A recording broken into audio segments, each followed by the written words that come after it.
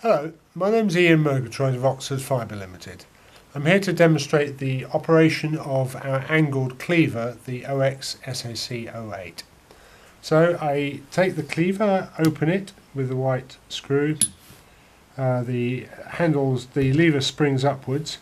I take some strip fibre, put it into the cleaver, hold it in position with the holder. Then to cleave, I push the lever downwards so that the fibre is pushed onto the sharp diamond.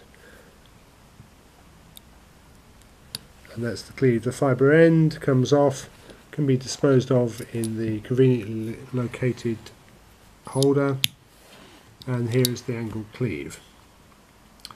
You can see that I put 900 micron coated fibre into the cleaver. We can also take this holder out and put either 900 or 250 coated fibre in, and that should give you an angled cleave. Thank you very much.